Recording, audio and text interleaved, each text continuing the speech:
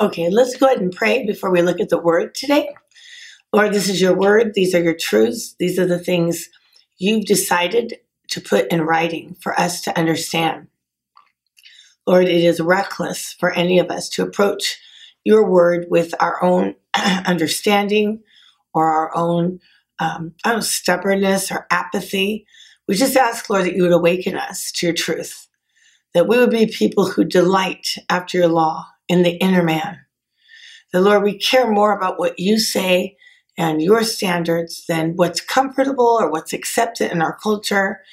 Lord, we'd understand, Lord, that your word has been given to us as a lamp to our feet, a light to our path, so we don't stumble over things we don't need to. We pray, God, that we would look at your word with a great sense of reverence and respect, and we would order our steps according to your word. In Jesus' name, amen. This week, we're looking at the telling tongue. We're going to start in Proverbs 16, verse 27. Proverbs 16, verse 27. It says, an ungodly man digs up evil, and it is on his lips like a burning fire. Verse 28 of Proverbs 16 says, a perverse man sows strife, and a whisperer separates the best of friends. I just want to remind you that the book of Proverbs is a book that the Holy Spirit has given us that has much to do with day-to-day conduct. There's not so much instruction about the miraculous or even like spirit-filled, empowered action, but wisdom, which of course comes from the Holy Spirit, but it manifests itself in practical choices that display that we have the Creator as the one who's telling us how to live. Sometimes we always want the spectacular in our lives, but wisdom itself, coming from the one true wise God, shows a foolish world that there really is a way to live that God has ordered. And so Proverbs is an excellent book to stay in. A lot of the drama we have in our lives is often brought about just by making foolish choices. And God wants his people to have God's wisdom. So I want to remind you that when we're looking in the book of Proverbs, it has to do with really practical things in our lives. And I don't know about you, but sometimes things in my life that are a hassle aren't necessarily sinful things I've done, but foolish choices I've made. And here in Proverbs 16, it's saying that an ungodly man digs up evil. And we see that it's talking about an ungodly man. And somebody that's ungodly means they're not like God. Or this isn't what God does, nor does God desire, nor does he want in his followers' lives. If we dig up evil on people and we love to have juicy information about a scenario, a situation, it means that we are being ungodly. This isn't even God himself. When we come to the Lord, we confess our sins. It says that he forgets our sins. Now, this doesn't mean that God really doesn't know what they are, but he chooses to not bring them up any longer. So if we are someone who likes to find out the dirt on people, we like to be in the know, we are not being like God. And that word dig up means to plot, or even literally like to dig up, to try to find things beneath the surface. If we are someone who asks questions for information so that we have that on someone, we are ungodly. We are not to be that way. And we need to be a person who operates on a need-to-know basis. Do I really need to know the information about that problem in that person's life or not? See, we're talking about the telling tongue. We won't have a tongue that repeats evil about people if we don't have that much evil about someone. This is something we can do to prevent ourselves from being a gossip or a slanderer, is to make sure that we're not someone who digs up information on people. We'll be less tempted to operate in this sin if we don't know about the people. When we get information and we consider it fuel and we intend on spreading it, who can I tell? Who can know this? We're ungodly. I know the other night I was watching a documentary on the whole situation with President Clinton and the Monica Lewinsky thing. And her friend that was calling Monica and recording the phone conversations to get information to give to a tabloid journalist. And here she was acting like a confidant, but she really was just getting juicy information to pass on. This is ungodly. This isn't how God works, at all. The Bible says that our lips are like a burning fire. Remember in James chapter 3, verse 5 says, see how great a forest a little fire kindles.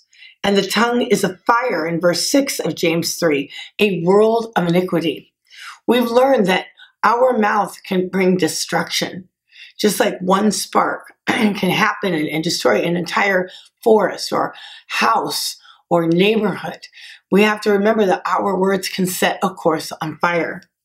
If we are people who take a dainty morsel, that was kind of delicious about them, and we want to go with it, we eavesdrop, we connect with sources, we are being ungodly. We are not being followers of the Lord Jesus Christ the way that God wants us to emulate his nature. When we have information, sometimes we hear something and we can feel like this burning, it's inside of us. And it's like a temptation to want to let others know. Now, I know sometimes things are heavy. We get information and it weighs on us. I'm in the ministry. My husband's a pastor. I sometimes hear confessions, or I know something's going on, or a struggle. And sometimes it's a little tormenting, like at night to sleep, or I'm going through something, but it's because it's weighty, but I should never want to pass that on to someone else. I might need more time in prayer. I might need to take that and really work through it in the presence of God, or find someone who's more mature in the Lord that doesn't know the person if I need counsel about it. But sometimes we can know something and there's a temptation to sound like, we're in the know, or we have something to talk about. Especially women, we can be notorious for this. But in order to be the one who tells, we have to know, if we are someone who's tempted to tell, we need to be someone who knows that we should avoid unnecessary information. This will take away the temptation to repeat a matter if we don't know the matter. Now, this is what we do. Even before we're a gossiper, we need to be careful what we're hearing. We shouldn't dig. If the less words that we speak, the less chance we have of sinning. We learn that. In the multitude of words, there lacketh not sin. Proverbs 16:28 there says, a perverse man sows strife. Perverse here doesn't mean like sexually perverse. The word perverse in the Bible means twisted, someone who's not operating in love and in clarity, and is kind of a little bent in personality. Ungodly is someone who sows strife. And I like this because the word sow is a farming term, S-O-W. It means to plant seeds. Little things we can repeat. Oh, did you hear? Or did you know? Or you know what I heard? It's like taking a seed bag of information and we're planting these seeds. And it says this produces strife. It causes tension in relationships, in a church, in a ministry, in our household, in family, at work. We can plant things that grow into division among people, and we're not supposed to be like that. We can end up causing strife, inflaming a situation, bringing about division, contributing to the enemy's agenda in our workplace, in our family, in our marriage. This is what happens if we do this. We can partner with the accuser of our brethren, passing on information like this. We can propagate lies. If we repeat something, we don't even know if it's true. We could be actually having a lying tongue without even knowing it. We can propagate accusations, shame. We can contribute to the destructive impact a sinful action has already had. We can make it bigger just by repeating the matter to someone else. Proverbs 16:8, back to there, it says, a whisper separates the best of friends. Whisper here also is translated as a tale bearer, someone who repeats a story that they've heard.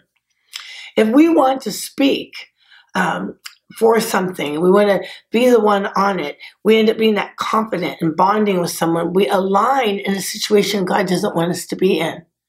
And this is really natural for the world. Some people think this is just normal. This is how we talk. Hey, you know what I heard? Or, oh, so-and-so's getting divorced. Or they're having a problem with pornography. Or, do you want to pray for this person? This is ungodly, to go around repeating to people things that people don't need to know. It is ungodly. We can separate the best of friends, even if it wasn't our intention. When information burns on our tongues, it can seem kind of like a tasty dish we want to share. Taste this. I did. I found it quite illuminating about this person. This is arrogance, and we shouldn't be like this. They poison and they will wound. Proverbs 18:6 says, "A fool's lips enter into contention, and his mouth calls for blows." Verse 7, "A fool's mouth is his destruction, and his lips are the snare of his soul." A snare, it's like a trap you put for an animal. Our soul is our inner man. If we speak foolishly and we do these things, we end up tormented inside, trapped in situations. You've ever done that? You're like, why did I say that? Oh, I got in that situation. Verse 8 of that same chapter says, "The words of a talebearer are like tasty trifles, and they go down to the inmost body." In the English Standard Version, it's written, "The words of a whisperer are like delicious morsels. They go down into the innermost parts of the body." I mean, we even use that word like, oh, you got juicy gossip, because we can taste it. A fool's mouth doesn't mind stirring the pot. And really, a fool needs the slap of the Lord across their face. It is destructive. We are partnering with the destroyer.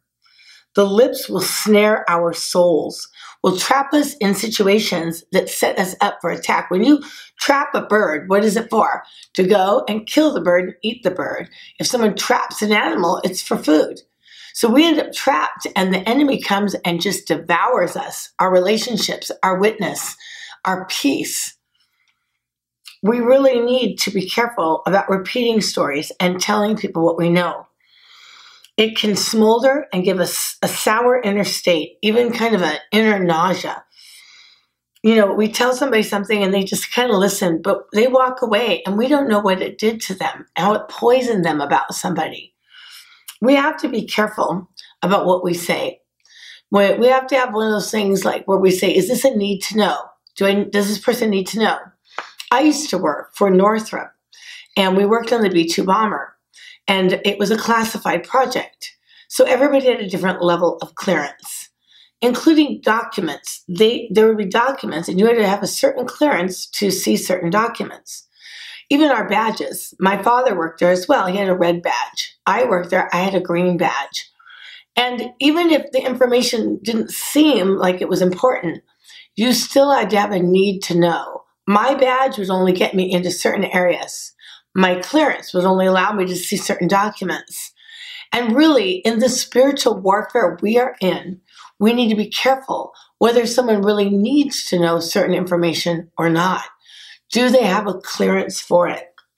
Proverbs 17:9 says, "He who covers a transgression seeks love, but he who repeats a matter separates friends." Here it is again. If I know sin or dirt on someone, I'm supposed to cover that. That's seeking love, not telling somebody something they don't need to know. We don't want to expose people unnecessarily. When people sin, they don't need a bunch of people analyzing them or praying for them, when really it's just a guise for saying, I know dirt on someone. You know, I think you get, well, and not everybody, but you should get better at this as you get older. After you've caused problems between people and you go, okay, I need to not be so quick to expose information. Some people stay in this and they even thrive off of this. Some of the reality shows love this kind of baiting with one another. But the Lord doesn't want this with his people. We must not be the one who unnecessarily lets people into information they do not need to know. We'll separate friends or we'll even trouble them. Have you ever heard something you wish you hadn't have heard? You're like, why did they tell me that? I didn't need to know that. And you end up, they go into the innermost parts of your belly. And you're like, oh, I didn't need to know that. It contaminated my whole mind about them. Proverbs 26:20 says, where no wood is, there the fire goes out. So where there is no talebearer, the strife ceases. Do you want to have a better marriage, better friendships? Don't tell each other everything you know about other people. I'm married, and there's things that I hear my husband doesn't need to know. There's things my husband hears I don't need to know. All it does is you end up in gossip sessions in your marriage, talking about other people, rather than encouraging one another, enjoying life together, proclaiming what God is doing, laughing together. You end up biting and devouring other people in your relationships, and it can destroy it. It says there that where there is no wood, the fire will go out. And so when you stop repeating things, then you can calm down a situation that might have been inflammatory. We can help keep damage from going further than it needs to go. Strife will cease if we stop repeating the information. I've been in spiritual warfare where I've been very overwhelmed by what's been going on. And you kind of want to tell everybody to get them on your side. But I realized the more I repeated even lies about me, the more I repeated the lies, the more I made the situation bigger with more people involved than it needed to be. So be careful about repeating matters. We're going to look at what happened when a person got some information and repeated it, and it should warn us in the scriptures. We're going to be starting in 1 Samuel 21. Let me give you a little background. David had fled from Saul. David found out that Saul wanted to kill him. Saul was a king, and David was supposed to take the throne after King Saul. Saul was threatened by this. So in Saul's mind, he had a plot to kill David so he could retain the throne. Well, David found out. David even lived in the palace. He found out Saul wanted to kill him. So what David did was he fled from the palace and he went out into the wilderness. And all of a sudden his whole life changed. He left his family, his wife, his friends, his home, and now he was running like a fugitive, knowing that Saul and his army could come after him at any moment. He was scared. He was overwhelmed. His whole life changed in one moment. He just had the clothes on his back, and he fled out to a place called Nob. And there was a priest that ministered in this city called Nob. And David was hungry because he just left suddenly. So he went to the priest and he asked for something to eat. So we're starting in 1 Samuel 21:7. It says, now, while he was there was a certain man of the servants of Saul there that day. He was detained before the Lord. And this man's name was Doeg. He was an Edomite. He was from the city of Edom. He was the chief of all the herdsmen that belonged to Saul. So now you've got David at this place with this priest, and there's a servant of Saul, the one who's going to kill him, the one who's looking for him. Now, David, obviously, he was very upset. He was there. He was disoriented. He didn't know what was going on. And he was in a place where he didn't even discern that Doeg was aligned with Saul. And he was in a place where, he's nervous. He's asking for bread. And Doeg's over there just listening and watching the situation. I want to remind you, be careful about your mouth and who is around when you're saying something. There are eavesdroppers. There are people who want information. If you're at work or you're in a place at church talking, we're allowed to stop talking if we feel we're within the ear reach of someone that shouldn't have the information. I've been in situations talking to someone joins our conversation, and I just change the subject. Or I tell the person, I'm not going to continue with this conversation at this time. We'll pick it up a little bit. So what's going on? We don't have to keep going with information if you don't know the person that's there, or they shouldn't really have the information that you're giving. We may not realize there's a talebearer in our midst. So in verse 8, David said to this priest, and the priest's name was Ahimelech. So we got Doeg over here. We've got Ahimelech over here. We've got David over here.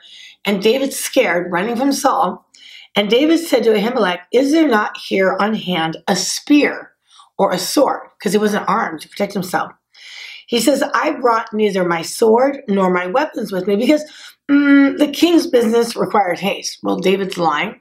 David's totally in the flesh. Actually, this whole story is about, here's a man after God's own heart, but because of his fear and how things change quickly, he resorts to lying. He wasn't trusting in the Lord. And this could happen to the best of us in the moment of fear. We don't have to do that, but we do see even a man that God says, is after his heart had a moment and a lapse of trust. And he was lying because he wasn't there for the king's business. Verse 9. So the priest told him, the sword of Goliath, the Philistine, whom you killed in the valley of Elah, there it is, wrapped in a cloth behind the ephod. If you will take that, take it, for there is no other except that one here. And David said, there's none like it. Give it to me. Now, a little side note that isn't about tale-bearing and gossip and repeating a matter. David asks for a spear and a sword. He didn't have any weapons. And he asks for it. And what's very interesting is he says, if you look at Ahimelech says in this verse, it is wrapped in a cloth behind the ephod. A lot of you are going, it's really neat, Maureen. Who cares where it is? Well, because it means something. I don't know if you know this, but the ephod was what the priest used and put on to seek God and his will, especially when there was a battle or somebody coming against you. The priest would put this on and say, Lord, what do I do in response to the enemy coming at me? It was a sign of prayer, dependency, trust, and looking to the Lord. David was looking to the sword and the spear, not the Lord. And we know that the Lord is mightier than the sword and the spear. And what's interesting is that David had to go past the ephod to get that sword. Or Ahimelech had to walk over the ephod to give it to David. They really walked past what was the most powerful weapon in this place of vulnerability, which was to humble themselves before the living God and say, what do we do in this situation? But Ahimelech didn't know that David was being pursued by Saul. He didn't tell him that. He lied to the priest, and he said he was there on the king's business. So Ahimelech, with a good heart, kind of gave him that sword and thought, oh, it's for the king, and oh, here, take the sword. He was pulling Ahimelech into his lie. I wonder what would happen if David took him aside and said, listen, Saul's out to kill me. What should we do? I bet you Ahimelech would have put on the ephod, they would have sought the Lord, and there would have been a much better ending than what we're going to see. So even be careful when people talk to you. They're not always telling you the truth.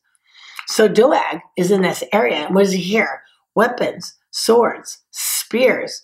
And he noticed, David now has a Goliath sword, which, by the way, weighed between 20 to 50 pounds.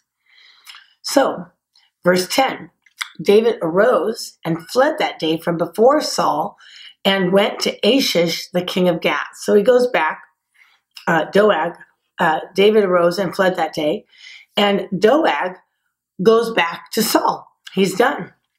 And in 1 Samuel 22:7, after Doeg goes back and he saw David, and by the way, Doeg didn't know that David was fleeing Saul. They didn't have cell phones. He didn't know. He's over there in Nob.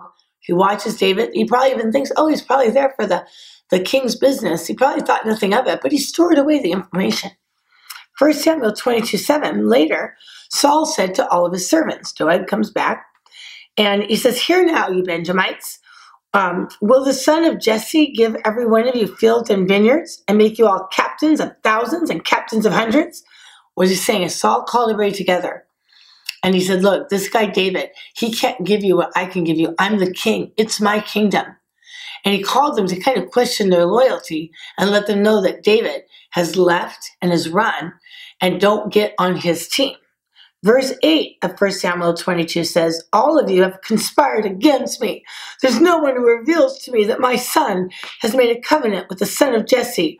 There's not one of you who is sorry for me or reveals to me that my son has stirred up my servant against me to lie in wait as it is this day. Well, okay, Saul's whining. He's exaggerating. It's just that Saul's son Jonathan warned David that Saul was going to kill him. So Saul's a little ticked at that. But he didn't, he wasn't conspiring to come again. He was just saving David's life. David didn't do anything to Saul. Jonathan was a real righteous guy. He loved his father. He didn't leave with David. He stayed loyal to his father, but he protected David at the same time. That's a whole friendship study. So then 1 Samuel 22:9, it says, then answered Doeg the Edomite, who was set over the servants of Saul. He said, hey, I saw the son of Jesse. That's David, the son of Jesse. going to Nob, to Ahimelech, the son of Ahitub. And verse 10, he inquired of the Lord for him. He gave him provisions. He gave him the sword of Goliath, the Philistine. We never read Ahimelech inquiring of the Lord. I think Doeg just assumed that happened. I'm not sure. But he does repeat what he saw, what he heard. He tells about the sword of Goliath.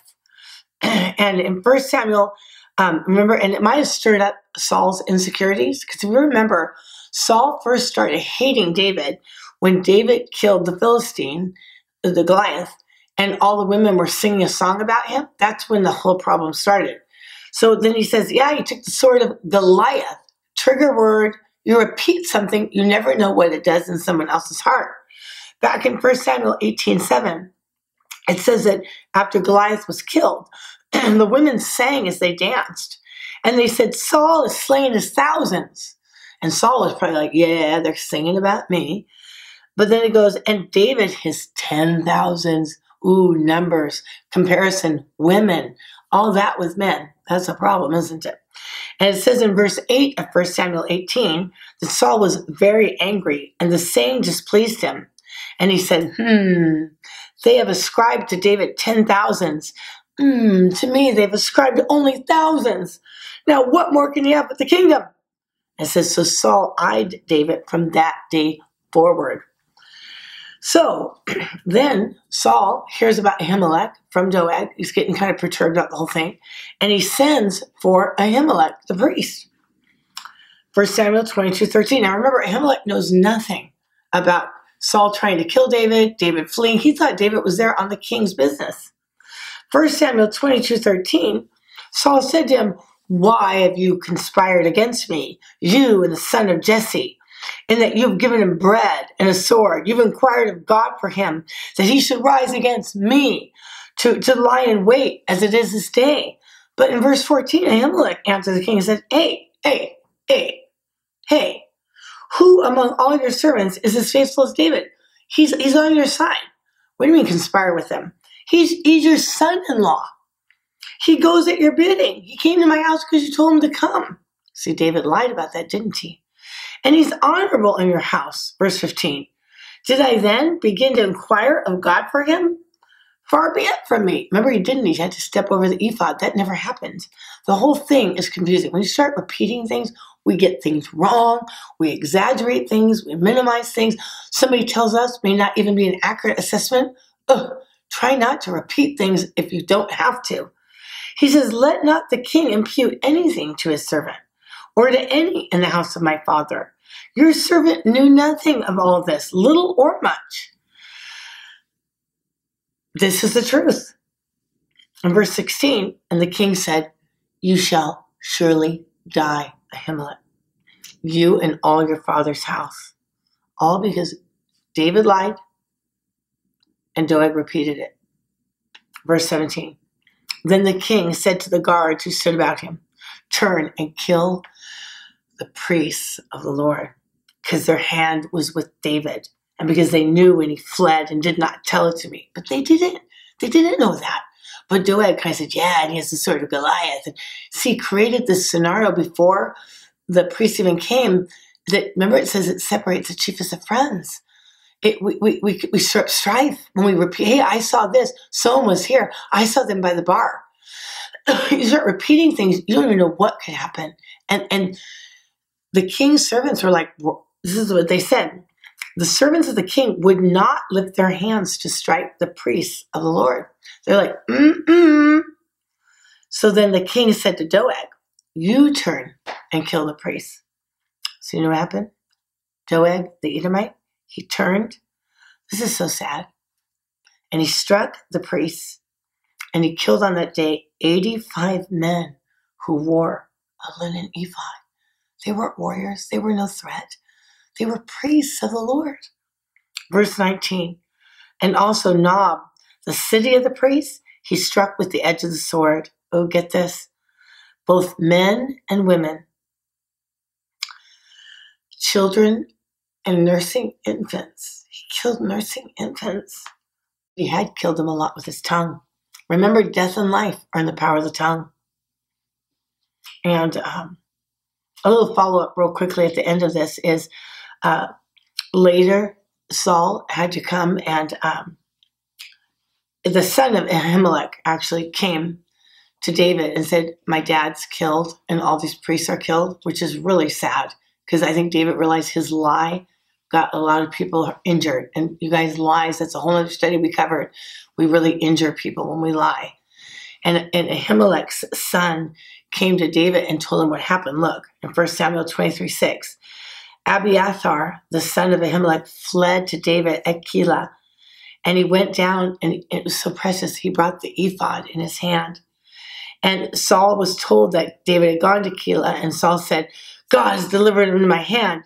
He shut himself in by entering a town that's gates and bars. Saul called all the people together for war to go down to Keilah to besiege David and his men.